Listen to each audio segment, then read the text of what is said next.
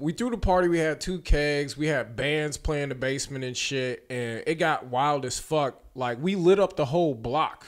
So, like, at the end, like, towards the end of the party, it was about 9 cop cars chilling on Central Park outside the crib. Yeah. Because people, like, young kids came through and they started fighting. And so the cops showed up. And at the end of the night, after we kicked everybody out, and we, you know, like, kind of start fucking dialing down and shit, Hannibal's cousin, I don't know who it was, but Percy. Yeah. He was ordering me around like I didn't live in the place that I threw the party at. He was like, yeah, I'm Hannibal's cousin. Y'all got any more beer? And I was like,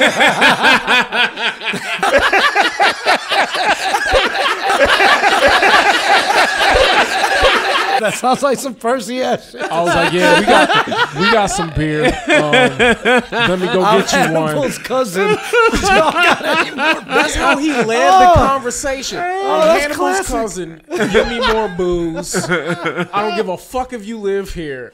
I mean, he was a guest. He was just, you know, guesting out. I was like, word, dog. You making me feel awkward in the place that I live in and pay rent for.